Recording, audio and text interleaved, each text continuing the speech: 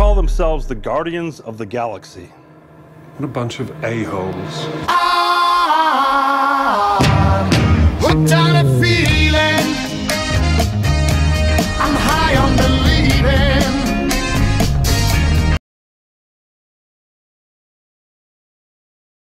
I'm hooked on a feeling.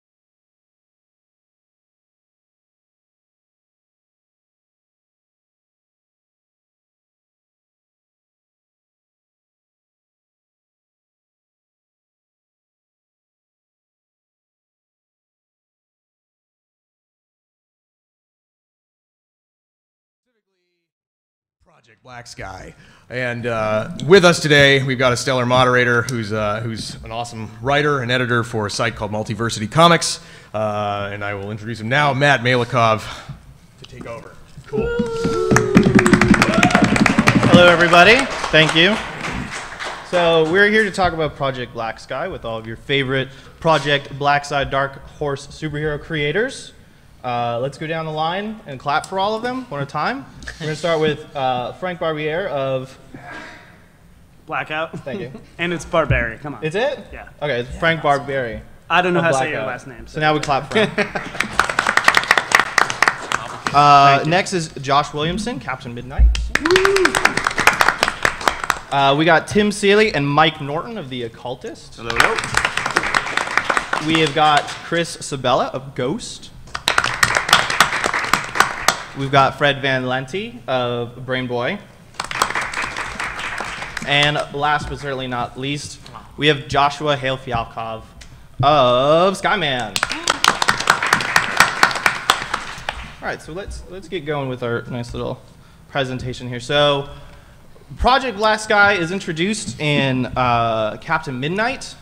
It was created by the character Captain Midnight and some shifty government agencies, but in the future, in our present time, it's being misused. Is that correct? Is that correct explanation of it? Pretty much. Well, Black Sky came to Captain Midnight in the late 30s, early 40s, and asked him to help them develop some of the technology they had found. And that's how he actually started making like the Captain Midnight wings and became Captain Midnight. When Captain Midnight was trapped in the Bermuda Triangle and then eventually arrived in present day, Black Sky, in the time he was gone, went from being just a few Men in Black sort of agents to a very shadowy agency, like a rogue agency in the government. Yeah. And now it's... And they love markers, apparently. And they do love markers. And they're going to kill Josh for saying. And they're going to kill you. I'm Yeah. sorry, Josh. I'm so sorry. You saw what happened on Twitter. Come on. I did. But now, with the next arc of Captain Midnight, we're going to start ramping things up a bit, right, Josh? Because we've got the Helios arc coming up after the... Yeah, this is... Are we allowed to spoil the issue? Issue 9? Yeah, I can talk about issue 9. It just came out this week. I mean, but yeah, go ahead. Yes. So what's going on right now at Captain Midnight is we're doing... sorry, I'm losing my voice. We're starting the Better Tomorrow arc of the book. With issue 9, that'll run through 9 through 11, and essentially what's been going on in the book is this build up to Captain Midnight kind of not confronting his enemies head on because of things in the way. Like basically he knew he couldn't go after Fury Shark, who is his arch enemy's daughter, because of her connections with the government, and eventually he's got fed up with it and he wanted to know what had happened to his old sidekick, Chuck Ramsey. And so with this arc, with issue 9, he goes after Fury, and finally actually arrests her, which was the assignment he had when he went through the Bermuda Triangle back in the 40s. So he was finally able to finish that last big mission that he was trying to do. But then something happens in issue 9 that kind of sets the book on a different course. Something happens to Fury that is pretty bad. And now he has to deal with Helios and with Chuck Ramsey. And what's been interesting, I think, about Captain Midnight is you've taken this book and all like the old original kind of characters and then updated it both with a brand new team and keeping in all the old characters. One thing that Fury says in issue 9 is she points something out. It's, I guess it could be meta, I suppose, but she sort of points out that Cap had rebuilt his family from the World War II time period. He basically got surrogates for each member of that team. And yeah, it's been fun, like with all the old stuff from back in the day. Like in the first issue, Ivan Shark was eaten by polar bears, and that really happened. Like that really happened back then. That's how Ivan Shark died. I just kind of made it much more brutal. Yeah, when I was going over everything, that was one thing that I was like, I am keeping this. Like if we can have him get eaten by polar bears, I'm totally gonna keep it. But it's been a lot of fun, sort of updating that stuff and keeping it in theme with it. And one thing I've been really happy about is hearing from like older fans of Captain Midnight how they really do feel like it's a continuation. Hannah means Shannon, right? She wrote like totally surprised us today, but she wrote this really awesome story about her and her family and Captain Midnight on Bleeding Cool today. I guess what had happened was she had did you read that? Yeah. Dude, it was awesome, man. She was reading Captain Midnight for work, and she was talking to her mom, and they were just talking about stuff in comics, and Hannah asked her mom, like, have you ever heard of Captain Midnight before? and her mom she like was a fan and loved all this old Captain Midnight stuff, and so they ended up having, like Hannah was saying in the article, like she's never had a conversation about comics with her mom before until this. Like she had no idea her mom was a Captain Midnight fan, and they ended up having this whole conversation, and her mom was like, I haven't thought of Captain Midnight in probably 60 years. You know, it was like when I was a kid, and she just went on this whole thing about it. It was a really great article about it, but it was really cool that Hannah went and got the old books and was talking to her mom and then reading the new series and realizing how much like work we put in to make sure that if you're a fan of the old stuff, you could read it, but if you're starting with issue 1, you don't know anything, you're still able to pick it up and follow the book. And I do want to point out, you know, the original Ivan Fury was eaten by a polar bear, and you almost had his daughter eaten by a shark in the latest issue. I thought it was very good. That was one of those things that came about because something I never realized with I think it was issue 1. In issue 1, there's a scene of Fury's office, and I was reading the issue again, like just looking through it, and I realized that Fernando had drawn a shark tank under her office. Like I never saw that. It wasn't in the script. And so when I was working on issue 9, I was like, we're going into that shark tank. like something's gonna happen, and those sharks are gonna come out. And yeah, he draws, man, the whole shark tank sequence is awesome. I love that whole part. It's so great. now we have Chekhov's gun and Williamson's shark tank. Yeah. Okay. Excellent. All right. Well, do you want to? Those covers, yeah. Yeah. We got some covers for upcoming issues. The one on 9 the and 10, left here is the most recent issue. That's 9. Yeah. We got 10. Yeah, it was Rick and Cap. Yeah, 10 is on one of my 9 through 11 is some of my favorite things I've ever written. Like it's, I don't know, something like really clicked with those issues that I'm really happy with. I think it was because I had I basically got some motivation from Scott Alley about writing when I was working on those issues, and we were watching Breaking Bad at the same time, and so I just felt like I needed to up the ante a little bit. I watched Breaking Bad with you. That's right. Yeah. I came all the way to Portland so that I could watch Breaking Bad with you. To my house. It was great. We had chips. Yeah, we did. And then that's 11 and 12 because something happens in this arc that causes Cap to sort of debate retiring. He kind of feels like he's a soldier that's come home from war and he is ready to start a new life. It kind of takes him on a little bit of a dark path with the character for a few issues. He grows a beard. It's awesome.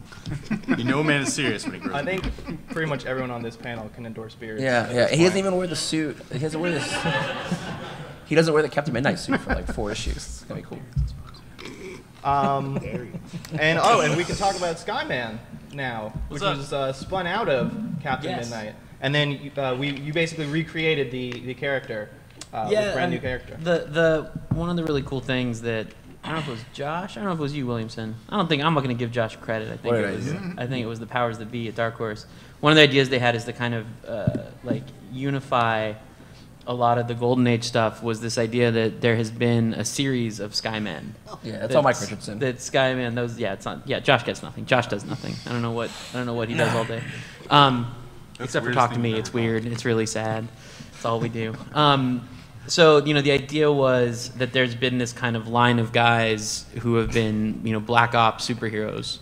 And in Captain Midnight, Josh had the current one lose his mind and try to commit essentially terrorism in the name of America on American soil.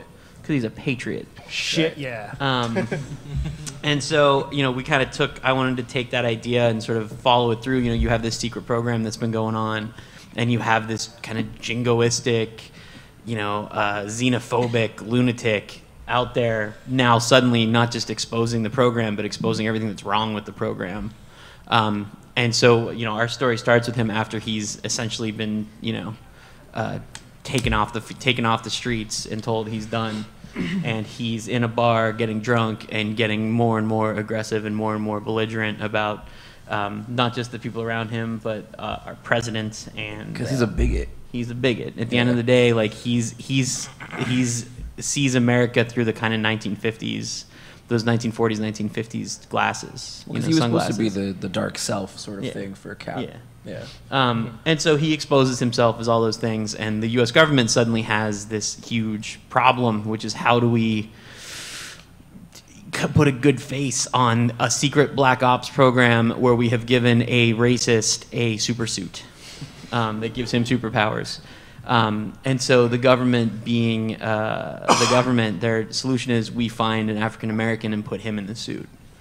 And so it's actually a story about this guy who's chosen kind of for the wrong reasons, but turns out to actually be the right guy. And so he gets to go on this journey as a man who's seen as something as simple as his race, that he was chosen just because he fit, a piece of paper. But that ultimately he is a hero, and ultimately he steps up and he brings, honor and all that stuff to the name Skyman. And this is one of the first books that kind of started bridging things together, because you'll have characters appear for like a panel, maybe, but this is the first spin-off of the Black Sky line.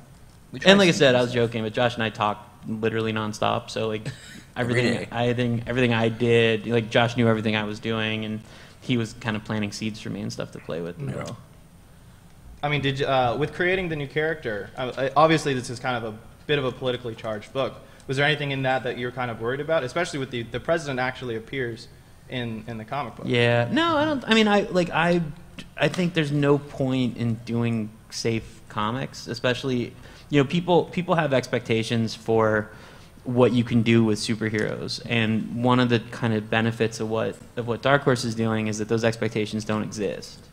People have expectations for what we do, but we can break those expectations, and we can do stuff that's different. We can change these characters, and we can build something if it makes a better story, and if it makes a more compelling universe. And they're really open to that stuff and really flexible about that stuff. And I also like the idea that Captain Midnight's created all of this technology that can now be seeded out through all of the other books. Right. But this one in particular really kind of takes that and runs with that as like a central aspect. Yeah, when it's the idea that the government, as both in the comic and in real life, like the government builds weapons without thinking about the consequences. Whether it's giving guns to Iraq 30 years ago, only to have them use those guns on us for the next 30 years. Like it's just sort of what we do. We side with, we didn't like the Russians, so we made the Taliban. Like that was what we did. Like that's history. Like it's just how things work. We side with whoever's beneficial to us at the time, and we look aside all of their shortcomings and moral failings until they come back and bite us on the ass. So one question that I'd like to ask. Also, there's like shooting and flying. There's all kinds of action and stuff. There is a lot of flying. One thing I would like to ask, and I think all of you guys could answer this. Socially conscious superheroes. I think oftentimes you get superheroes that are very kind of just idealistic fantasy type archetype things. But with all of these books together, all the ones that I've read, every single one seems to be pointing towards a specific place or idea or thing that you want to explore. I mean, do you find that this is better for superheroes or worse based on kind of like that popular fantasy aspect? I think it's a little easier in that you're not writing. Like when you're working at Marvel or DC, you have this giant universe, and you spend a lot of time servicing that universe, no matter how much you don't want to. Even if it's ignoring stuff that's happening in other books, you still kind of have to make a point that you're ignoring the stuff in those other books. Yeah. So there's a freedom in having a smaller line where you can just tell the stories you want, and make each story compelling, and just the universe is easy enough to get into that you don't need, all that weight to kind of drag along behind you. Yeah, I feel like even with the older characters coming back, everyone's reinvented them in a meaningful way, and because they're not like Marvel DC characters that have these years of continuity, we all had to find something specific to say, and that's really showing through the whole line. And I do want to, we have a picture up here on the right, which is kind of the finale of, or it's where we left off. Spoilers, don't look.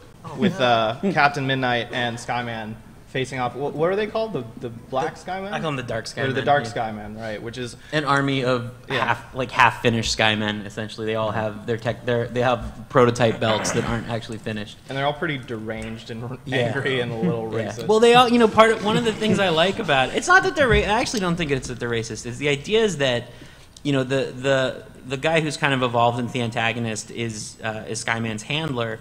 And he was next in line. Like, he was told he was being trained and groomed to become the next guy, and then has that job taken away from him, for reasons that have nothing to do with him. Like, he's not inherently a bad guy. Like, he earned this thing. He worked his whole life, he's worked his whole life towards this moment, only for them to say, like, well, we're going to go get this other guy just, so it looks better for us. And so it's not coming from a place of evil. It's not coming from a place of even hate necessarily. Like he's not wrong. Like it's not a good situation for anybody. Like everyone's in a bad situation. And you know that's the thing. I think the way to go back to your first question about how you deal with race in a way that's not, you know, offensive or that's quote unquote delicate is that each one of these characters are dealing with them as people. You know, each one has to deal with the expectations that's put upon them by who they are and how they cope with it, and everyone copes with it in a different way. And I think, you know, hopefully that's why it works. Did I ever tell you that I want to bring back the original Skyman? I want to call him. What? Do you remember what I wanted to call him? I remember. Right wing. I'm trying to get that one by. We'll see what happens. There was a Captain America bad guys, right wing and left winger. Remember those guys? Yeah, they were like. Well, that makes sense for Captain America, I think, too. I think everything. Oh, that's from So we have another teaser here for the upcoming arc of Captain Midnight. Yeah, a lot of I bad think stuff I think the happens. general vibe you're going for is dark. Yeah, well, I always like the hero's journey, and I feel like we're getting to that part where Cap is going to have to go to his, you know, the darkest part of it for a little bit. All right, and we have another teaser here for what is the Project Black Sky. I mean, do you guys want to tell us yet, or do you want to keep it on the down low? Oh, what Black Sky is? Of the truth? Well, I think we're building towards Free Comic Book Day, and a lot of awesomeness will be unleashed. Not only in the Free Comic Book Day book, which teams up Captain Midnight and Brain Boy, but elsewhere, perhaps, on the interwebs that I hear the kids like. Right, there's the 2 websites for this as well. Yeah, there's all kinds of those things. And it will have more things that are cool, you know? With lots of black marker, right? And maybe pictures of cats, I don't know. No, I'm kidding, cats. All right, so I think it's a good segue to talk about Brain Boy. Okay. The first arc has wrapped. Yes. We're coming towards the second arc. Can you tell us a little bit about it, please? Yeah, we're doing this in a series, miniseries. Next miniseries is Brain Boy versus the Men from Gestalt, which is this mysterious organization that seems to be trying to merge all of the psychics in the world into one. And Matt gets involved with them. It gets involved with this crazed doomsday prepper camp that's sending threats against the president. And because Brain Boy's primary employers are the Secret Service, he gets sent out to investigate this hive of radicalism and stumbles across a massive conspiracy that may or may not involve our good personal friends at Project Black Sky. And so it was sort of set up in the first arc, and then this arc is pretty awesome. And what's terrific is the guy who sort of co-created the strip with me and Dark Horse Presents, Freddie Williams, is coming back to draw the sequel, which is super, super awesome. And I remember in the first Brain Boy, there are a couple seeds, All Right Industries makes an appearance. Yep. But what I found notable about Brain Boy is I think out of all the Project Black Sky books, this one was, I think, the most humorous. Sure. The other ones are a little bit dark, certainly. But this one, the character certainly found some kind of Well, it humor. is named Brain Boy, right. so, I mean, that became like the recurring gag, and that he didn't want to be called it until the end of the story. Yeah. Plus, the villain was basically like psychic Fidel Castro.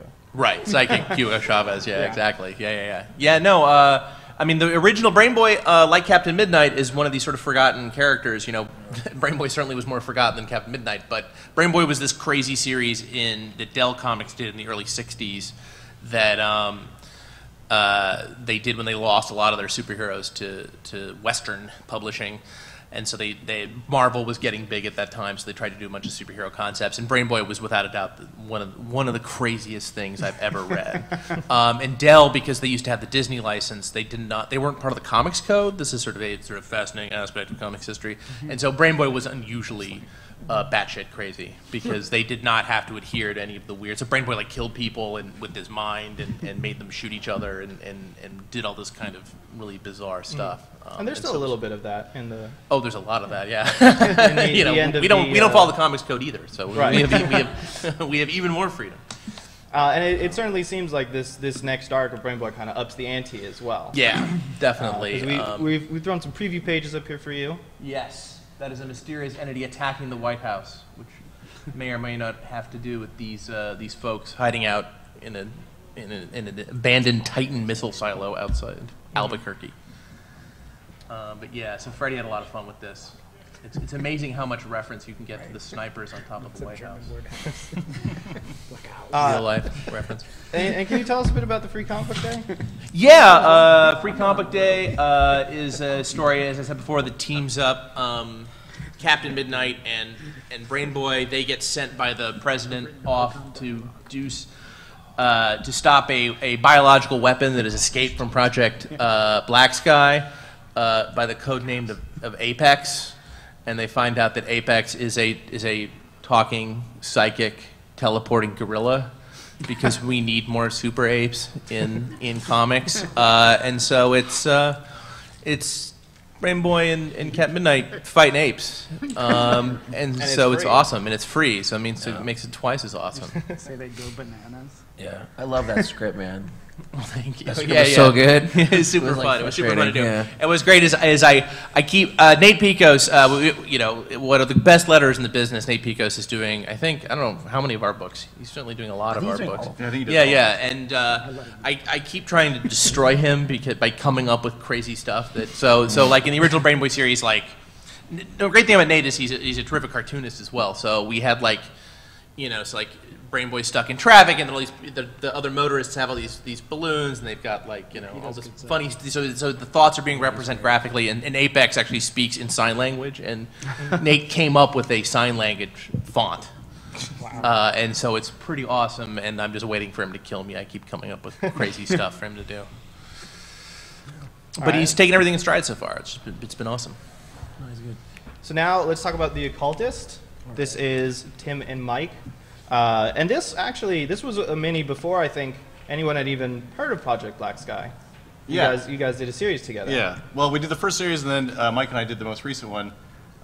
We're kind of the most peripheral of the Black Sky books. Yeah. Largely because it wasn't kind of conceived at the same time as the other stuff being tied together. But Occultist is about a kid who becomes a bearer of this spell book called the Sword, basically. And it's basically Doctor Strange if he were Peter Parker, is kind of the pitch that Mike and I always use for it. But yeah, it's really like crazy high magic stuff.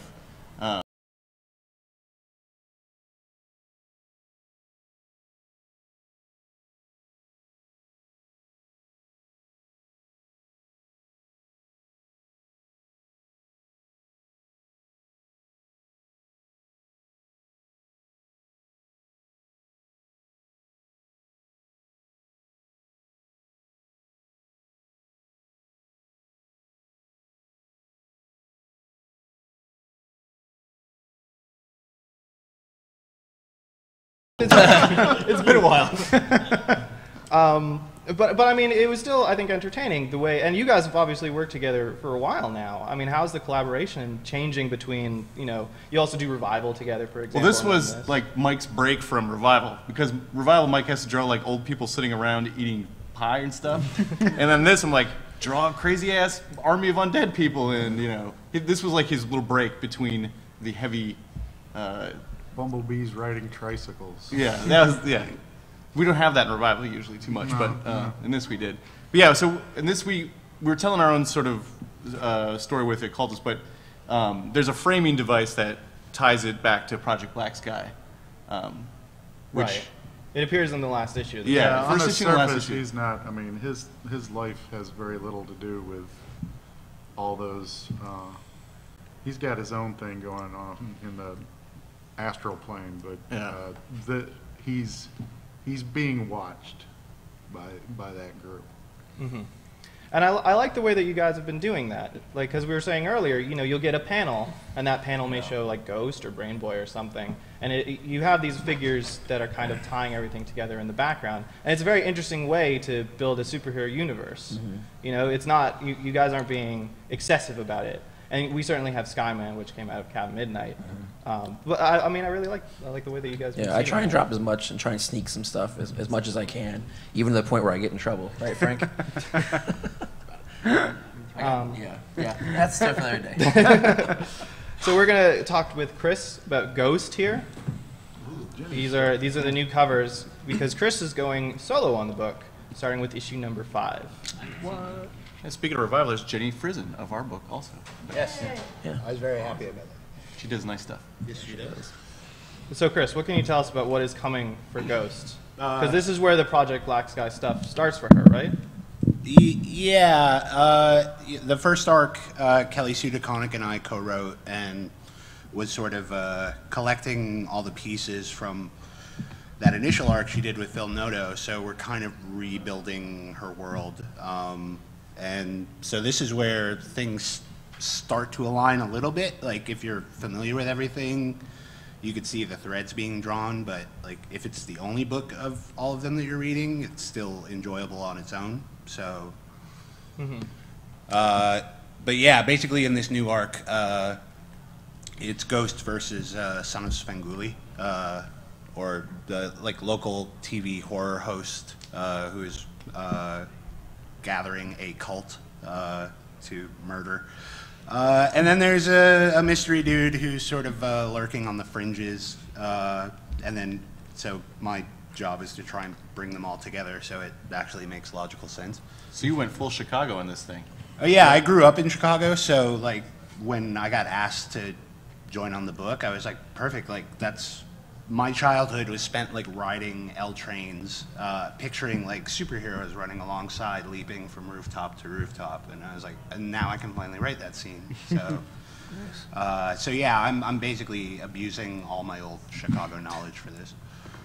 And if I'm not mistaken, this is the first time we've seen pages from the new artist of the book as well. Yes, it's Jan Dersema, who, cool. Yeah, she's been drawing Star Wars books, and like, so this is her first like non-Star Wars book in I don't know how long, and yeah, she's absolutely killing it. I haven't even seen these. I've only seen the pencils, but the pencils were just like, oh, okay, like this is way more amazing than I ever expected. So, Yeah, that looks awesome. All right, Blackout. Frank, this is the first brand new character. This is not a revived character for the Project Black Sky universe. Yes. Can you talk a bit about Blackout? You know, it was a lot of fun because I knew Dark Horse was doing a lot of the superhero stuff when my editor, Chris, and I started talking about this. And I was just kind of going through in my brain, like, oh, who am I going to get? Like, what am I going to have to read? Like, in an exciting way, though, because reading comics for research is always fun. But he's like, oh, we're making someone up. And that was both terrifying and fun. But it's really cool to write someone kind of dragged into the whole Black Skies drama, so to speak. And we've really been doing a lot of fun stuff. And Blackout's power set involves him being able to open black holes that take him into a blackout dimension where he can see the real world, but he's not there. So he can walk through walls, he can walk through objects, and then reappear through another black hole, which is what's happening on the cover. And for me, it's a lot of fun because we're finding cool ways to make that power exciting. It's fairly mundane if you think about it in a logistical sense, but it presents a really fun challenge because he has, specifically in this arc, he's going up against a few like guys in mecha suits, and there's a lot of really cool like tricks that Scott, who has the suit, is using, learning to do. And the character is an everyman who's kind of thrown into this. The suit kind of just ends up in his control, and he's learning as the reader's learning. So it's a really fun, organic way to start a story. And issue 1 just came out last week. Right. Or this week, excuse me, yeah. There are 3 Dark Horse Presents shorts. Yeah, that set it up. We had 3 Dark Horse Presents shorts, which really directly lead us right to the point in issue 1. And I would highly recommend, if you like the character, if you're interested, you get some of that Dark Horse Presents stuff. This is the stuff from issue 1. We opened with a dream sequence, and Colin Lorimer is the artist on this, who did a phenomenal job. But yeah, it's been a lot of fun, and it's really cool to bring a new character out in that way. I spent a lot of time talking with my editor about who he is and how we're slowly going to grow the character and reveal more about him. And I don't know, I look forward to getting all 4 out. We also have, in our book, the King Tiger backup. King Tiger being another old Dark Horse character that they're bringing back, so it's a pretty cool double feature if you pick up Blackout. Blackout #1 on sale at the signing after this event. No, but in all honesty, it's been a lot of fun. It's an honor to bring a new character into Dark Horse and into this line where we have so much good history to mine from, and a lot of really cool connective tissue as well. we're certainly getting there, and if you're attentive, there's a lot of stuff peppered into these issues where you'll be like, oh, that makes sense because that's a word I heard in Captain Midnight, or that's a word I heard in Brain Boy. Mm-hmm. Yeah. And I was going to ask, is it more intimidating to bring a new character in for you? You don't have that safety net of people knowing who they are, and people, as I found out, very much want to. So we're really starting from the ground level and hoping making someone who's compelling. And it's funny because you spend so much time coming up with this character and talk so much, and you know who they are, and you start figuring out the best way to show that to readers. And I think by the end of the miniseries, we're going to have a really good sense of who Scott is. Scott is the main character you see there, who ends up with the Blackout suit, what the suit can possibly do, and how he's going to go about using it to get what he needs. Mm-hmm. All right, so we have a preview of X, which is written by Dwayne Straczynski, who is unfortunately not here with us today. But this is still a pretty fun book, I think. Does everyone want to say their favorite part about X? No? Always killing dudes. Yeah, brutal violence. The whole like He meat murders industry well. stuff was pretty awesome. I like the art. And this is the cover for the upcoming Free Comic Book Day. But I do want to ask you guys. So That's building Apex is the purple gorilla. So building a new shared superhero universe. I mean, obviously in comics we're sort of used to books connecting and being interwoven. But coming at it from the ground up, how have you guys been collaborating with one another to share your characters or to get them in each other's books in ways that you all feel are true to the characters that you're writing? Well, all the books have been super fun to read, and so really just research is a joy. I mean, we're all kind of scattered throughout the country, so it's a little tough to do, one-on-one collaboration. But as the line continues, you're going to see a lot more of that and a lot of more interconnections between the various books. Yeah, and I talk to Fialkov on the phone. We were saying every day, and I see Sebela every once in a while around town in Portland. We talk about it, and then Frank and I have G-chat about things. Because with Captain Midnight, like I was saying before, I try and put as much of that stuff in there as I can. So whenever I have an idea or a way I can do it, I'll ask my editor or somebody and see if they'll let me do it or not. Mm-hmm. But yeah. And with connecting it all under this Project Black Sky initiative, especially when we know so very little about Project Black Sky, generally speaking. I mean, I assume everybody here is on the same page as to what it is. Or are you at different levels? We're sure going to find out. Oh, yeah. What do you think it is? Dark Horse has meetings every Friday where they talk about it. They have a big board. There's a huge board in the office that has their plan. They're mapped out, and it's really intricate. And if you see it in 3 days, you die. Yeah. It's really scary. Yeah, and Mike Richardson has a plan. I mean, Mike, I don't know if you guys ever read it, but Mike has like a huge I read the Bible. Yeah, there's been multiple versions of it, but it's funny to see all this stuff and then see changes to the Bible based on stuff we're doing in the books. That's that thing you gave me, right? Yeah. He handed that to me while I was drawing the Occultist, and I looked at it, I was like, do I need to know this stuff? I'm just drawing a guy with a cape, right? Yeah. You gotta be on the same page, Mike. Okay, I know. But I mean, I think it still works, certainly, and all the different little seeded references definitely help make the books feel like they have a connected tissue.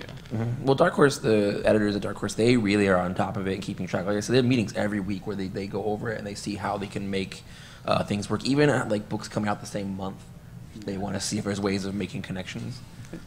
It does make it feel like really fun and like it's part of something. And I think that's what a lot of people like about Marvel and DCU stuff, that it feels like part of something bigger. It's not so isolated. And it's cool coming in writing that you have that stuff to fall back on and include. It's much more than just someone saying like, oh, Captain Midnight. It's again, a lot of like corporations, a lot of mystery, and things you can really just use to support your own storylines. And I'm excited to see where it goes even further from this as we're really building to it, because we've been talking about this stuff for a long time. I've been talking about this since the spring of 2011. Oh my god, okay, longer than me. Yeah, that was the first time I was given stuff and was like, what do you want to do about Captain Midnight? Yeah, Blackout came right out of the original version of the Bible, the Dark Horse Bible, not the real Bible. When the original version of the Bible. I must have missed that chapter. Featured Blackout prominently. The word according to Richardson. Well, that is exactly But no, it's cool, and it's real fun to include that stuff in. And Yeah, when I was a kid, my favorite thing to read was team-up books. Like, I love when characters would appear each other. And if you look at the old Marvel stuff, you would have an issue of Spider-Man where Daredevil would be in the background or whatever. Like, I like that kind of thing where it's subtle, but it's still this like connective tissue. And that's why with Captain Midnight, I put all that stuff in there. That's the stuff I like. It's just for fun. But I also imagine Destroying that disturbing in like things. comics where everybody's kind of used to the one set of shared universes, that coming in and being like the new kid on the block is also kind of fun and exciting and refreshing. You get to push people around. Awesome. Be the bully. And there's certainly more that I think you can do with the books as well. There's less restrictions because Captain Midnight, the last issue of it was pretty brutal. Yeah. The Occultist itself, like we were saying earlier, is kind of dark. Well, I think that's the thing with all those other books, when we talk about the bigger superhero universes, is that they are limited. They can't do as much. You can't do those sort of things that we're able to get away with because we're a new universe and different set of rules. It's a lot of fun, I guess, to do that kind of thing. I don't have to worry about it.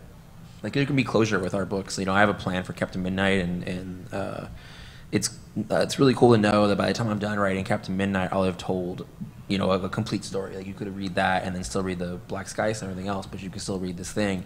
And I think it sometimes can be hard to do because someone's going to pick up after you or there's somebody before you. But with this, I feel like I'm able to tell a complete standalone story of Captain Midnight by the time I'm done. And I think the books that do minis as well, that's great for that. What were you going to say? No, I was going to say, I mean, that's the thing is, like, we're not, when you're dealing with the big two, those are, like, long-running corporate icons that, Spider-Man's webs look a certain way, and they have to look right, and they have to be what they are. Everyone's voices are so well entrenched and established.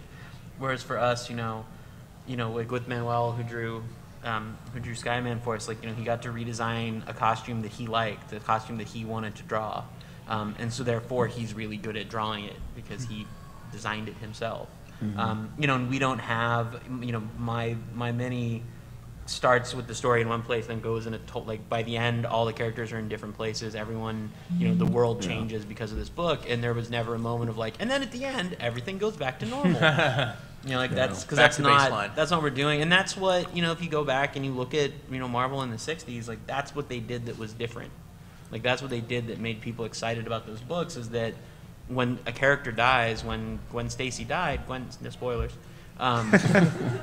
When Gwen Stacy died, it like changed that he will never get over the fact that Gwen Stacy died, even though he once had an affair with a clone of her, who might be his daughter, right? You weren't there yet. You were gone. No, Yeah. that was. But that's the At least thing. before me, I think. But like I joke, but like that's the thing about those books is like, and I love it, and I make a lot of money writing those books, but. The reality is that like you're not a lot. I make like an average amount of money. If you aggregate it all together over time, over the years I've been doing it, it's like a decent. It's okay. I could like maybe buy a car with all of it.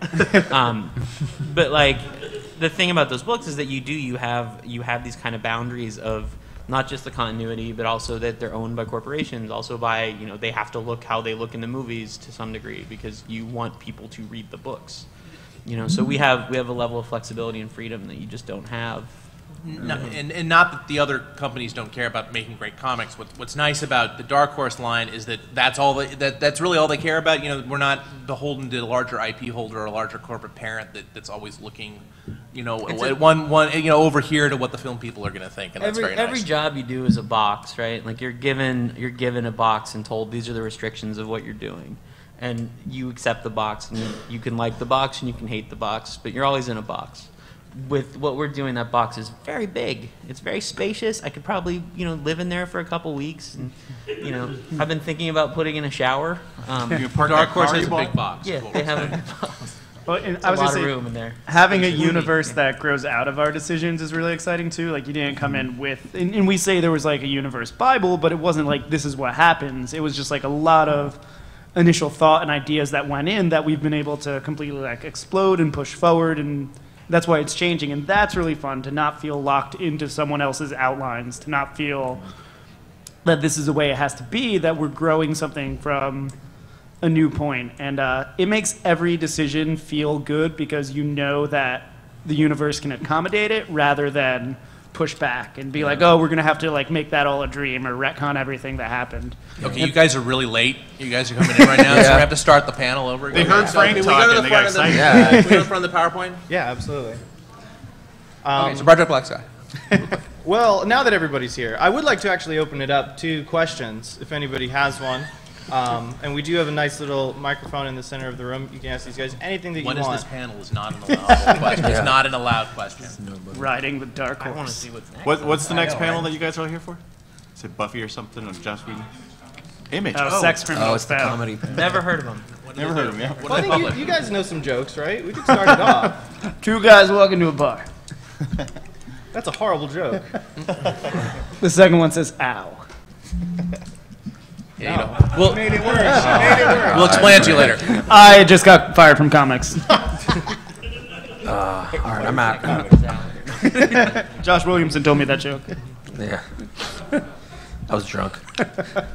All right, well, one of the other questions. there's a question here. Oh, there is a question. Awesome. Oh, I'm sorry. I Yeah. didn't see you there. Please, go ahead. Hi. So with Ghost and the Occultist, there seems to be like a magic side of this universe, and then everything else seems to be very technological based. Is there going to be some crossover conflict there eventually, or is There's gonna be is that part of what you're teasing that you can't really talk about? Issue 16 of Captain Midnight, there'll be werewolves. Well, I mean, technically, Ghost is not supernatural magic. Like, it is based in technology. I mean, we still... Like, because heaven has been scientifically proven. So. Yes. So it's all science. But it's all, yeah, like, when we talk about, like, demons and ghosts, like, it's all very scientifically based. I mean, you know, within reason. But, yeah, that was one thing I had to be drawn back on, because as soon as I hear...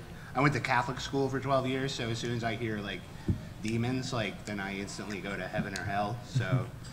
but yeah, like, there's still the link there. I don't think there's any, like, clear dividing line. And Ghost is one of my favorite Dark Horse characters. I was a big fan of the book back when I was a kid, and they've been doing a good job of it. I've definitely said, if we do a Occultist Ghost crossover, I'm in. So, if it ever happens, I'm down. I as well. I'm not. Mike's out. First off, I want to say that what you guys are doing is really incredible. I'm reading all of it. I love all of it, and I love the subtlety. I'm sick of what you guys are saying about like the big two, reading like 2 issues of something and having it hijacked by some event that you have to buy like 20 issues to get the whole story, that kind of stuff, and so that's really great. That's coming. Second of all, Don't worry. That's why I was like giggling to myself. That's okay. Like, well, we'll get there. You guys can ease me into it. That's fine. There's pushback on my Blackest Night crossover idea. Blackout. Blackout is night.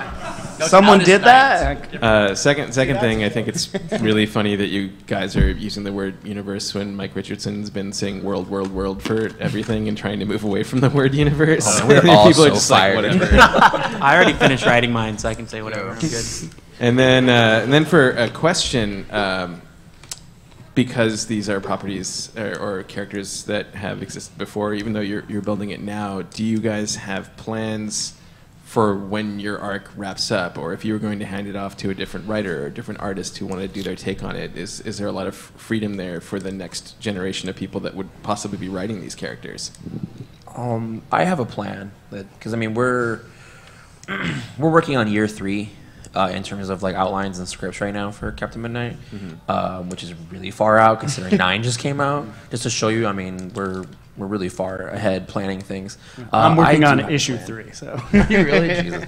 I have a plan for the end, and it will wrap up everything I wanted to do, but I would hope that someone could pick up from that and go forward.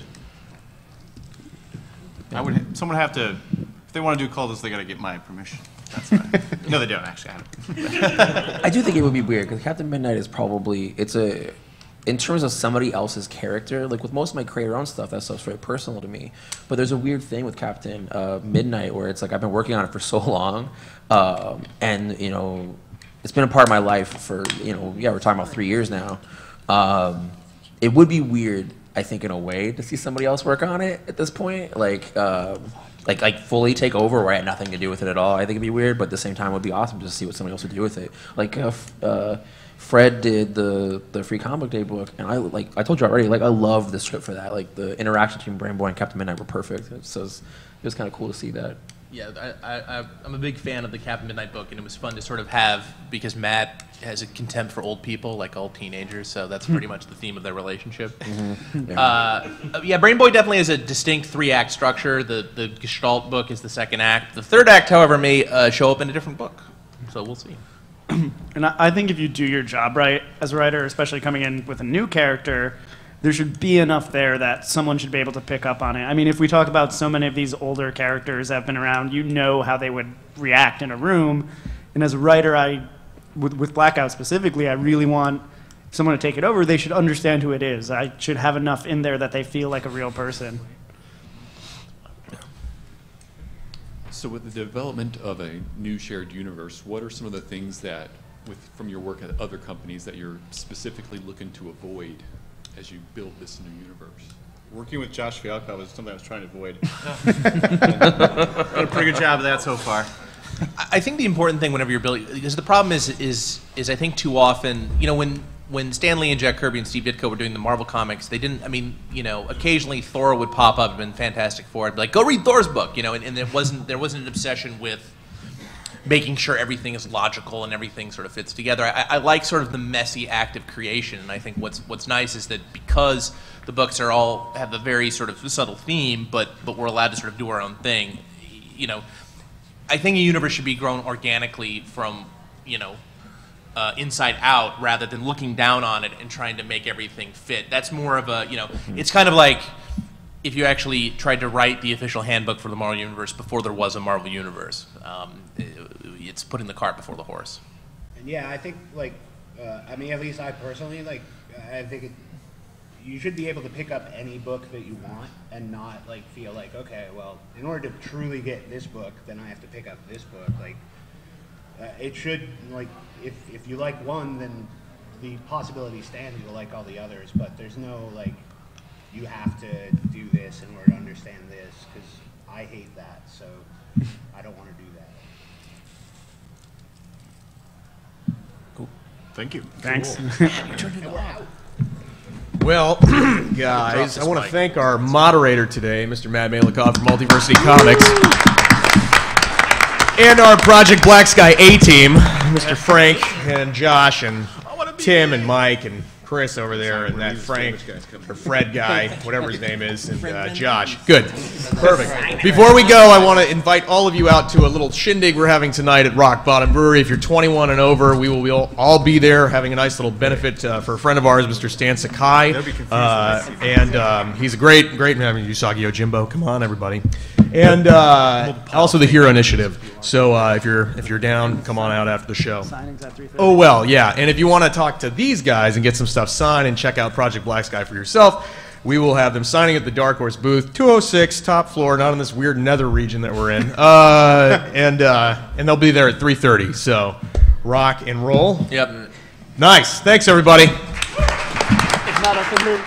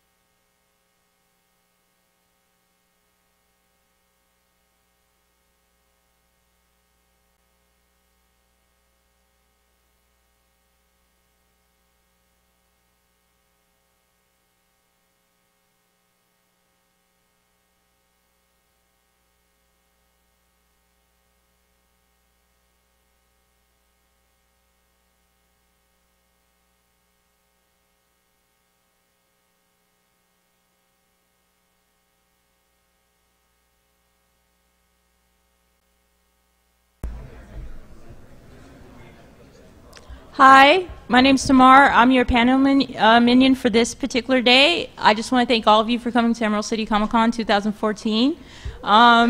Yay! Just a couple things. Just remember, we are streaming live on FlipON.TV, so make sure all your cell phones are on vibrate or silent. If you are going to leave the panel room, please try not to slam the door. Please don't make phone calls. I know all these guys are freaking awesome, but kind of keep it down till we leave. Other than that, please enjoy yourself, and thank you once again for attending Emerald.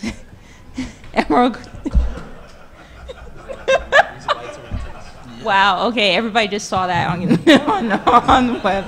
I think they're going to zoom in on you, Chip. It'll be good. Why are we even here when there's a guy with a sandwich in his hand? That's the most interesting thing about the panel so far. How y'all doing today? You good?